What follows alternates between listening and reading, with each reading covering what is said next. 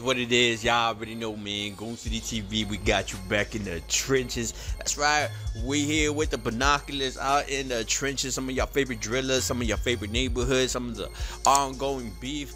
Word in the trenches, man. We got it all right here for you guys, and we're here to put you in the insides, fill you in with what's going on, man, and get you with the content in case y'all missed out. Y'all already know one thing for the channel: help the channel out. It's free, no charge. It's just a good deed from your side. Hit the like button real quick, thumbs up, man. Help us out, help us continue to, you know, develop and also bring more stories from the trenches for you guys. Like.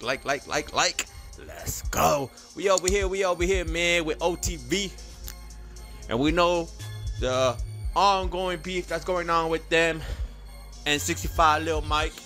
Lil Mike unfortunately was gunned down a couple weeks ago, a week ago or so, man. He took a headshot. Actually, they're saying he was shot in the eye.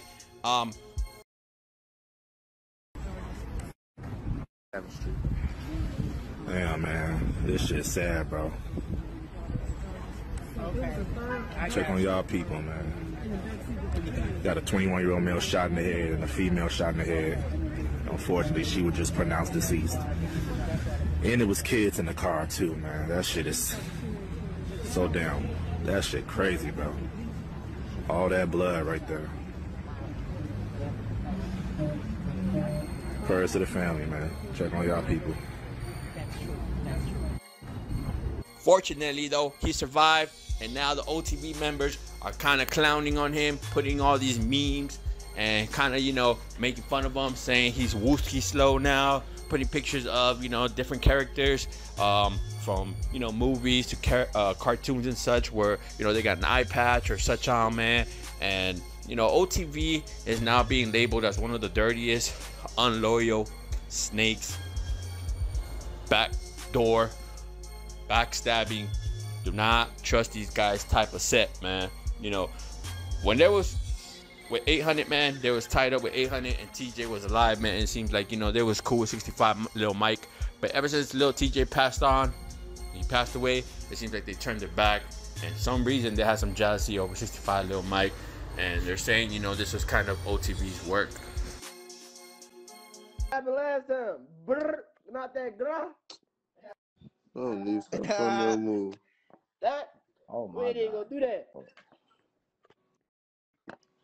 Your ass ain't know what the fuck to do. Yeah, for real.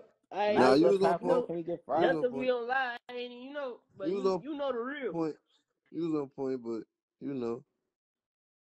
I was gonna say, you know the real. Hey, but motherfuckers trying to play, you know, motherfuckers trying to hoop all after that. How about all after that? Motherfuckers doesn't know nothing. Let's talk about all after that. Yeah, and motherfuckers was ducking us. On what, Lil Pat? Outside. Ducking that rack. I was ducked that rack for like a week straight. 54 hours after that. On the 9 every day. A little birdie told me that. So damn, that shit crazy, bro. All So that if you were able to right catch there. on that live, that was the OTV members, man. They was pretty much laughing and clowning in the situation, and you know, the scene when it happened to 65 Lil Mike a couple weeks ago, man.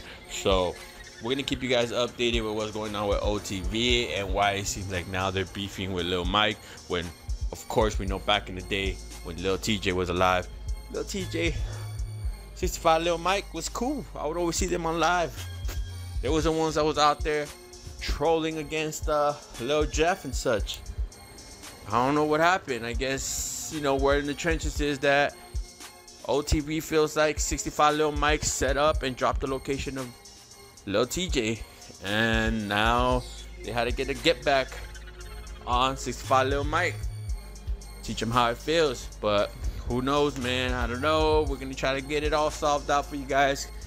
Hit the comment section, let me know your thoughts, how you guys feel about OTV, what you guys heard, how you guys felt about 65 Lil Mike now taking on a squad that he thought was with him, but not really.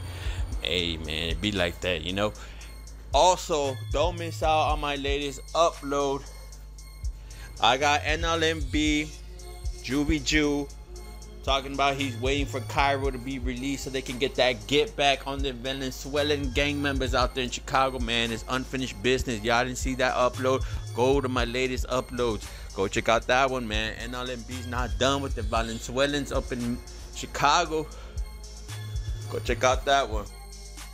And of course, remember to lock in your comment, subscribe, and of course, be on the lookout for the next uploads, man. We got more on the way. We got more for the evening. Y'all already know this is just a quick one to get out real quick.